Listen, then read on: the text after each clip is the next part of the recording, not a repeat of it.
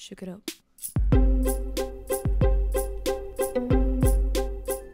Good morning, people. Today is Sunday. It is the 24th of March and I'm literally just up. I'm just going to take you quickly through my morning routine. As you can see, this is how I wake. I'm just going to go in to the bathroom because that's part of my routine. So every morning I weigh myself on the scales first thing in the morning. Have a wee first, then weigh myself. And that gives me pretty much a good average to be looking at on my weight. So this weighing scale is available from VitaGoods. A lot of people ask me where it is from because it's a digital weighing scale. It's very accurate, and I'll show you a few more of the advantages of this scale. So here you can see my weigh-in. Now this is based on my demographic, so it will ask you for all the details in your settings. So I've had 2 higher days and my weight is up a little to 126.6. It was down at 122. So you can see here, this is the percentage body fat.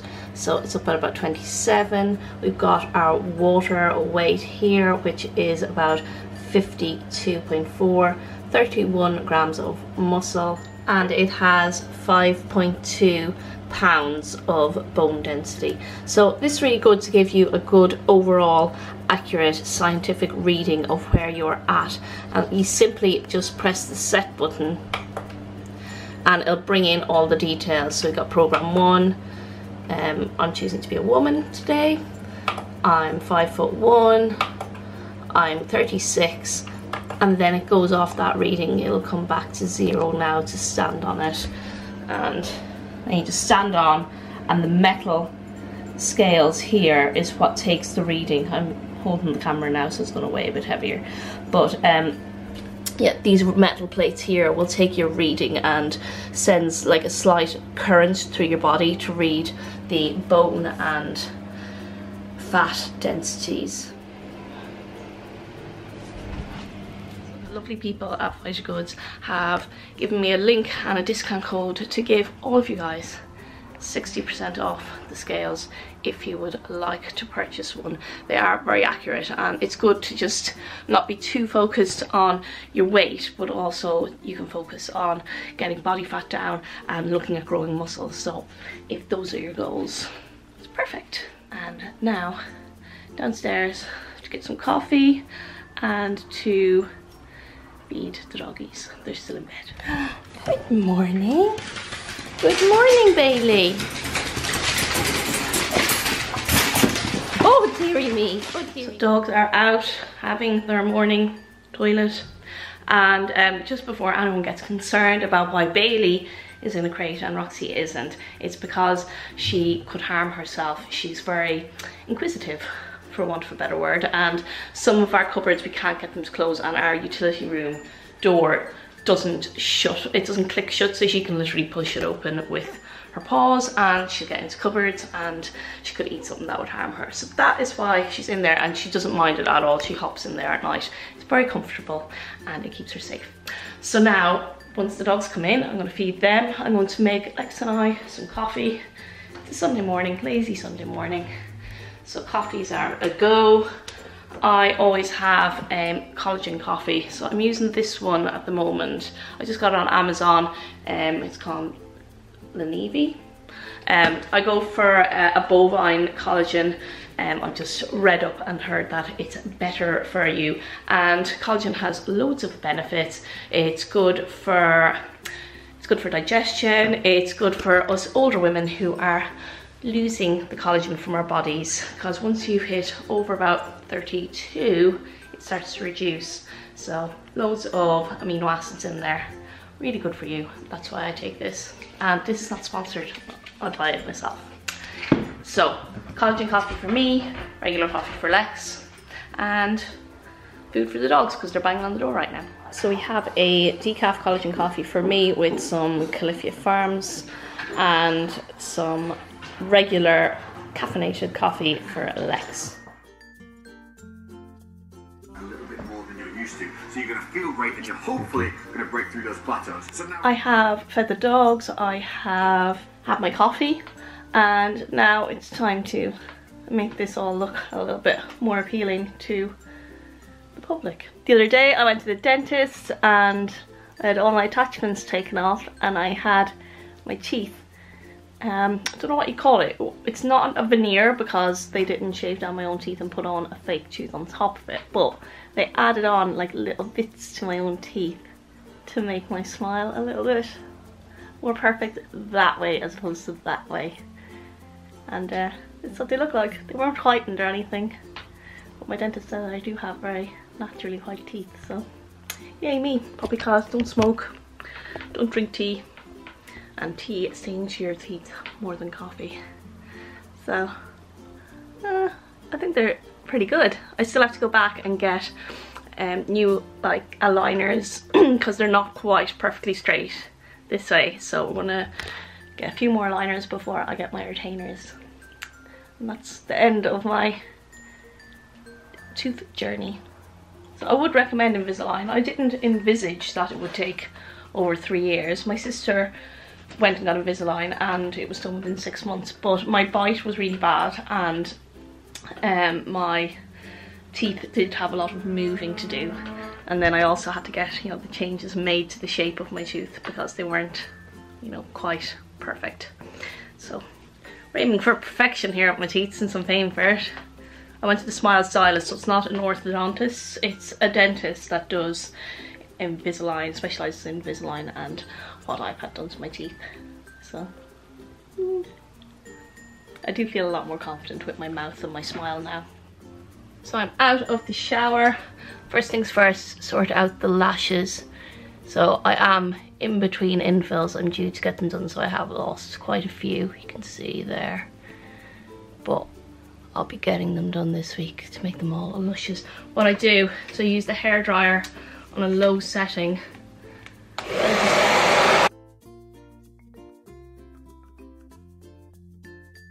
So lashes are looking a little bit better now, a little bit fluffier. And you can see the front of my hair is wet because I only wash my hair about twice per week, and then in between washes I will just wash the fringe bit just to have that looking a bit fresher. So if you're wondering what's going on there. So on my face I'm going for this, it's the Kiehl's Super Multi Corrective Cream, and I just find that's really nice on my skin because I have quite sensitive skin. And then right down onto my neck as well. Then body moisturizer, I'm keeping it basic. I use the Palmer's coconut oil formula. Again, dry skin, and I always moisturize after the shower because the shower just takes so much moisture out of your skin. So I'm all moisturized. I've got some underwear on, and I use this, which I got in a gift set at Christmas, and it's for dry lips and dry hair, knees, anything, and I just use that on my lips, and it's just really nice. My lips are quite chapped right now. I think it was from the dentist. I think it kind of chapped my lips because obviously they kind of dry out your mouth when they're doing stuff to it. So now moving on, got this Smashbox primer that I used, Photo Finish. I've tried the one with the SPF in it and I had an allergic reaction. I think I'm quite sensitive to SPF on my face, so we're just going to use some of that just to prime the wee facing.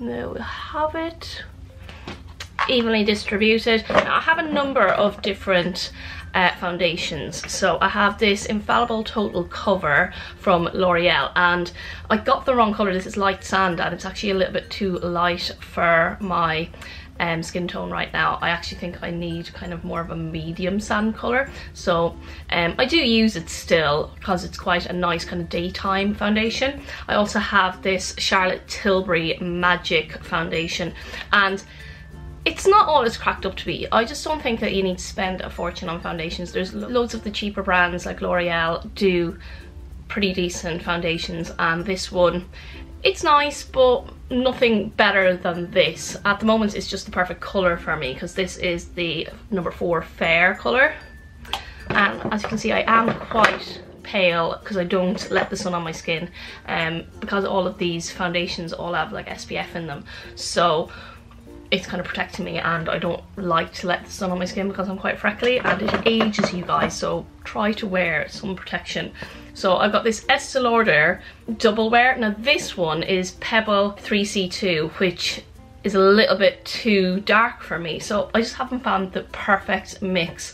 And then I've got this MAC Pro Longwear. Now these are both like highly recommended. They give quite a heavy coverage, so it's more if I'm like doing photos, or if I'm like going out on a night out and I want something to last me, I use these. But today I'm going to be doing some photos for Instagram, so I think I'm going to mix these two together just to give me better, heavier coverage and better finish. And then my two concealers that I use, under eye concealers, because I do have like lines and dark circles under my eyes, so I go between the Tarte one, which is a little bit heavier, and during the day it kind of goes a little bit cakey under your eyes, whereas the MAC Pro Longwear Concealer, I really like this one. This is in NC20, as is the, I think, yeah, this is NC20 as well. So the two of these are NC20, and I do like the MAC stuff, but a lot of them are quite drying on your skin, so that's why I like to moisturize and use a good base as well. So I'm just going to go with the Estee Lauder double wear and then mix in some of the MAC Pro Longwear, because it kind of lightens it up a little bit so it's not too orangey. I'm not in any way a professional makeup artist. I just know what suits my skin and how it looks on my skin. And as you get older, you can't stick with the stuff you're using when you were 16, because your skin's different and you've got different concerns like lines and wrinkles and dark circles. So I just use one of these brushes just to get it on. And my mirror is this way, so excuse me if I'm looking away, but I have to kind of look in the mirror to get this on evenly. As you can see, it does give quite a good coverage and quite good base. I know some people do their eyes first, but I'm not going to be doing crazy dramatic eyes because it is the daytime. And I go right into the hairline and across my lids as well, kind of giving my lids a base for eyeshadow, and down my neck, because no one likes a big line here. So I go down my neck and right into the ears there. As you can see, it's not like crazy dramatic look, but it just kind of gives you a nice starting point. Then I get one of these sponges. I just picked these up from Primark, nothing special, but I use a fixing spray on it. So I either use this one, the Revolution one, which is actually quite nice. It's a Pro Fix illuminating one, but I love the All Nighter from Urban Decay, so I usually just spray that on here just to dampen it, and then go across my face again. And if there's any spots where I've got pimples or kind of like redness, I will add a little bit more foundation onto those spots just to cover them in. But luckily right now I'm not looking too shabby skin wise. I have been drinking a lot of water, ensuring that I get in about 2 to 3 litres a day, which definitely helps with your skin. So if you find you're breaking out of it, just get the water out, guys. Sometimes you might get a zit or two when you start, but then your skin does clear up and it looks way better. Can't wait to get my lashes done again. So if you're in the Shropshire area, or like nearby, even like Birmingham, and you fancy just like treating yourself to some lashes, I go to my friend Danny in YLB. So she owns YLB Lashes, and they do microblading as well for eyebrows, and they do the laser eyebrows as well, which I have done by Lex's sister, but they do need topping up, and I'm not going to be able to go to Australia to get them done, so I'll probably get them done in YLB. And I think though my lashes, they're really good, but if you just wanted to get them done for like a special occasion, the girls in there are amazing. Okay, so eyebrows next, because as I said, I kind of need my eyebrows topping up. I started to kind of fill them in a little bit more, so I use the Browsing, which I've had for donkey's years, from Benefit, and you just go, I just define them a little bit more. Like there still are strokes still visible from when Azar did them, and then you use the powder just to fill, and it just gives me a more defined brow. I just kind of just go across the edges. It makes me feel a little bit more confident in the eye area. And again, if I was going out on a night out, I might do them a little bit heavier, a bit more dramatic, just depending on my eye makeup. And then I usually just brush them through with an eyebrow brush. And I've got like 3 million lash brushes from Danny. She gives me a fresh one every time. So it's like that thing where you can always find bobbles until you need one. And with the eyelash brushes, like I've got like them everywhere in my handbag, in my car. And as soon as you need one, you can't find one. But they are quite handy to have to hand, just to brush through your lashes.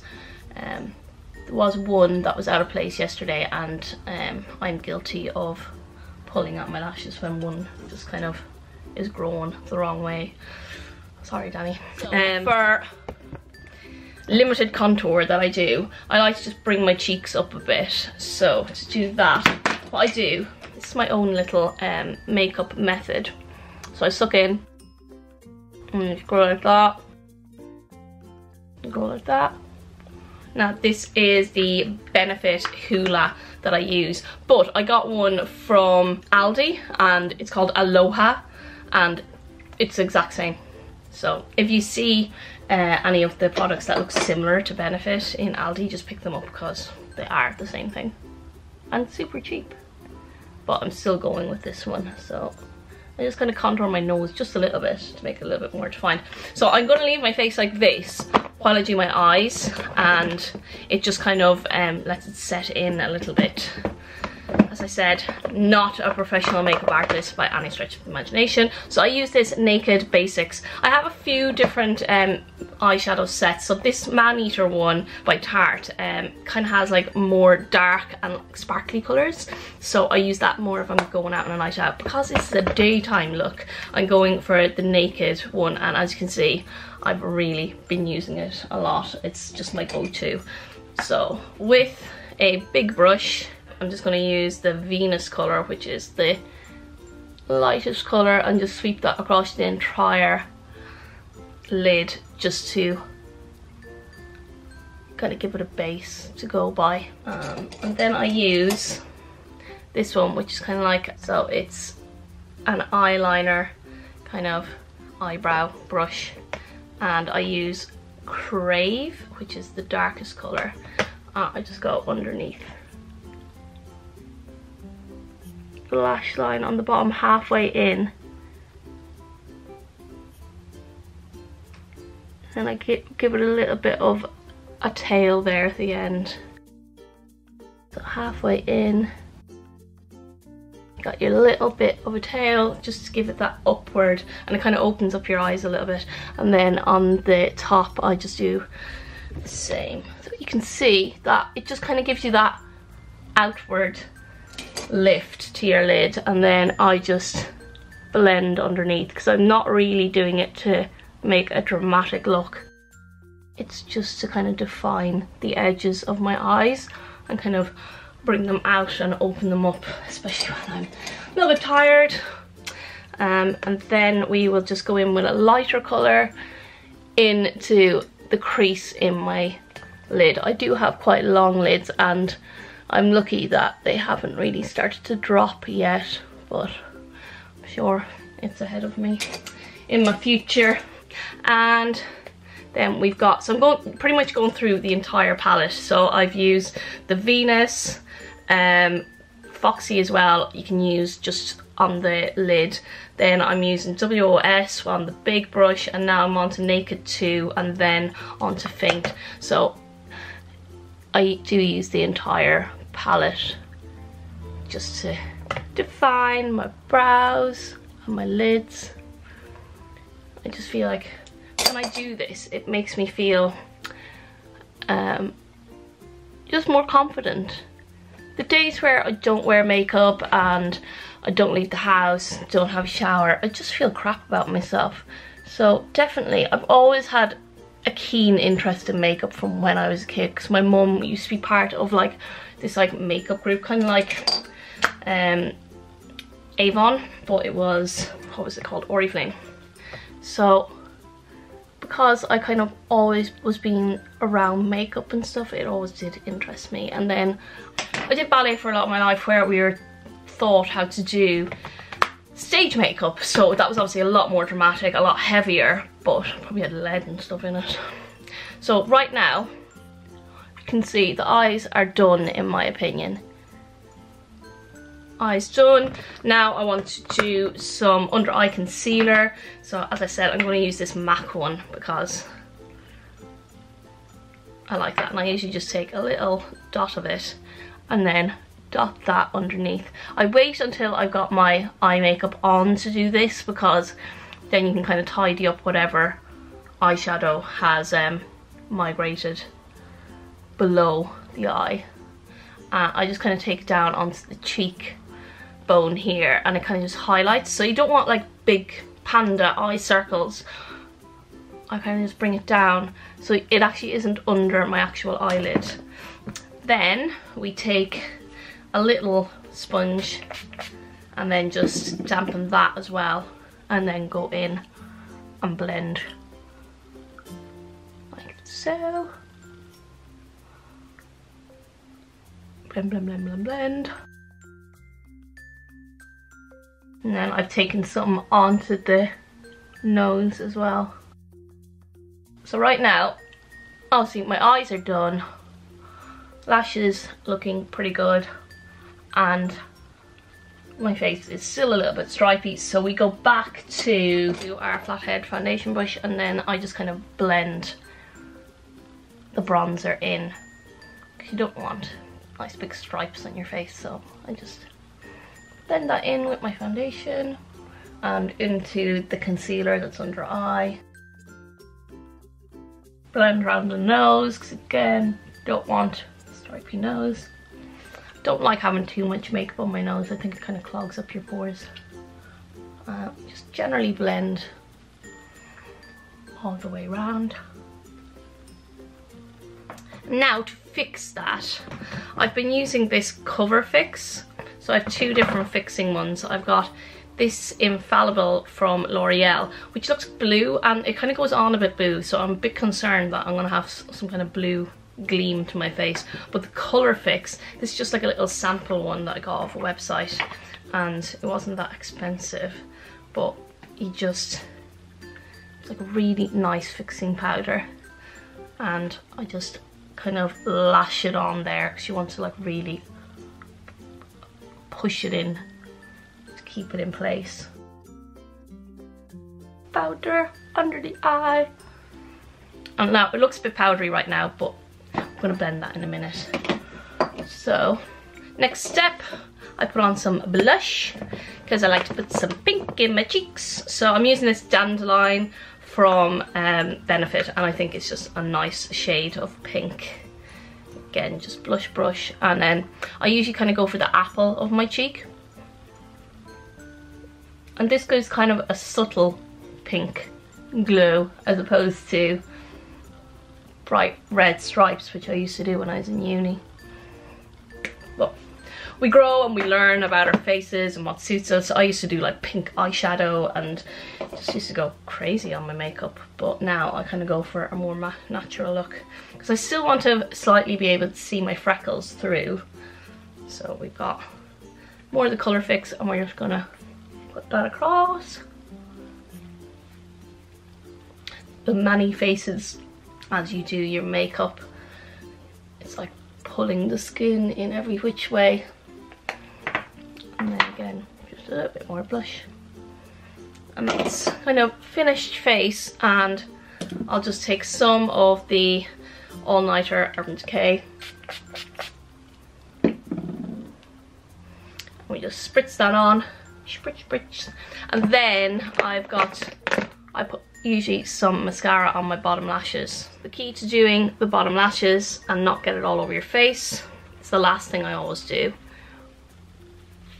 I put a tissue on and then just brush on the mascara. I don't like using like big, thick, dramatic mascaras because you just want to define those few lashes underneath, and I use the They're Real from Benefit. I have used other ones, but they're just too heavy because it's just literally for my bottom lashes, because you don't want to be putting it on the top lashes that have your Russian lashes on. Goes on perfectly, and there we have it. So it's time to sort out the hair.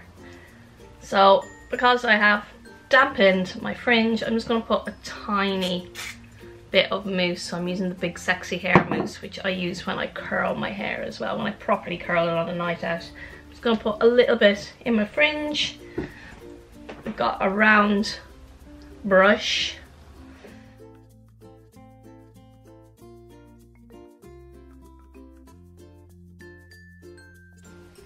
So as you can see, I am growing out my fringe. Self-explanatory, it's growing out. Still a little bit short on this side. We're trying to get it down to about here to kind of have like just like a shorter layer here and then layer it in around my face. So the rest of my hair looking like this. I had it curled yesterday. But I'm just going to add in a few extra curls around the front because some of them have fallen out. So this is the curling thong that I use, the curling iron. It's a T3, so this part here is interchangeable, and it's the one I showed you when I traveled to Portugal, and I bring it with me everywhere, and there are bigger tops for it. So I also have this one, but this gives more of a wave than a curl, so I like to use the smaller barrel just for more defined curls. So what I do is I section off my hair. We'll just take half of it up like so, make me very attractive, and just push it through. I'm going to use a little bit of mousse just in the ends. It's kind of static today for some reason. And then I'm just going to just take big sections because it is already curled, so it should take the curl quite well, and I just wrap it around like so. I try to keep the ends off the heat just to avoid damaging those little flimsy ends and reduce the wear and tear on my hair. So obviously you are putting a lot of heat on it. And then when I can feel the heat on my hand through, take it off. I usually count to 12 on each piece. Barrel is still kind of heating up. Just hold it like that, and we go around the entire head and just do big pieces, and you kind of have ringlets. And sometimes I just put a clip, especially when it's just been blow dried, just to kind of train it to go this way. I'm just gonna go around my entire head. Excuse me while I do this. Big pieces, wrap it around, and I kind of tend to part it in the middle and then go in the same direction from each side, so the curls all curl outwards. So today, as you saw, my weight was up. So this week it actually had dropped down to 122.2 pounds, which I was really happy with because I am putting the effort in, and I have been really consistent this past 2 weeks, and it is showing, because I think over the past couple of months I just haven't been able to get consistency into my diet and into my training, and this week I definitely have. I've got my cardio in, I've got my food in, healthy food as well, not kind of eating a lot of snacks, trying to eat whole foods and eat good foods to try and fuel myself and make myself feel better, because I think even if you're hitting your macros, if you're not eating a very healthy diet, regardless of whether it's hitting your macros, you're not going to feel the best, and it can affect your sleep, things like that, and your digestion. So you want to just like be fueling yourself in the best way possible to feel the best as well, and especially if you're feeling quite down or negative. And since I had the miscarriage, I have been feeling quite negative, not feeling sorry for myself as such, but just find it hard to lift myself out of kind of a little sadness bubble that I've been in. But I'm getting through it now, and I feel like I'm finally starting to see a little bit of light at the end of the tunnel. Now, my weight today was up, and then after I weighed myself and had a cup of coffee, I actually got my period. So this will have accounted for the jump in the scales. I was expecting to be up a pound, but I'm up actually a couple of pounds. I'm up like 3 or 4 pounds today. But when you get your period that first day, you're going to be retaining a hell of a lot of water, and there's going to be inflammation all around your uterus, all around there. So don't stress. I wasn't expecting it today because my period isn't due for another 4 days. So it's 4 days early because my cycle isn't quite back to normal, after a miscarriage, it takes a couple of months, it can take up to 6 months for your cycle to regulate itself, and that's what I'm doing now. I'm waiting to have a couple of consecutive months of 28-day cycles. So last month it was 28 days, and I thought maybe it would regulate this month, but no, it's decided to come a little bit early this month. And I was feeling a little bit sad yesterday, and no reason whatsoever. Me and Lex went for breakfast, had a nice day, went training. I was feeling cold, sad and tired, and I couldn't really understand it, and now it explains itself. Yeah, I was just PMTing without even realising it, because I wasn't expecting the period for another 4 days. So thank you very much, Mother Nature, for that little surprise today. But it's all good. It's all good. Just your body's way of healing itself and getting it back to normal after kind of a trauma. So again, you're not as clever as your body. Your body knows what it's doing. It's always good to try and outsmart you. We're just gonna do our hair, make ourselves look pretty, and definitely making the effort to get up early, to do my cardio, to like make notes again and make lists for myself, because I am an avid list maker and I haven't been doing it because I just felt like sometimes I felt unsatisfied when I didn't do everything on my list. So I thought maybe I'd take a break from making lists and just try new things, like take a break from tracking my food, which was a nice break, but I gained weight because for me tracking my food is quite essential, because I do tend to overeat when I intuitive eat. I can do intuitive eating for a while, but I have to be quite careful. But I either tend to under or overeat. So getting back to my kind of way of how I like to live my life. I'm not saying it's for everyone. Some people are better at just intuitive eating and not living by lists and things like that, but everyone is different. And for me, I find list making and tracking my food and just like being quite regimented helps me day to day, just with my personality and how I operate. So as you can see, it's quite ringlety curls. So just gone loosely over that side, and then final side, just take a few segments. And again, I don't know why my hair is so static. I washed it a couple of days ago, and I'll wash it tomorrow probably. So it is, people asking about my hair, I don't really do that much to like, I suppose, look after it as such. I do use Moroccan oils, things like that, just after I've washed it, just to kind of put moisture back into the ends. But this way of styling is how I get kind of like my big hair. My hair will be quite, not straight, but not in any way curly, unfortunately. I'm not blessed with curly hair. I always wanted curly hair, because my mum had curly hair and some of my sisters have curly hair. And then me and my older sister had straight. But there is a little bit of a frizz to it, obviously, because you wouldn't be blessed with just lovely poker straight hair.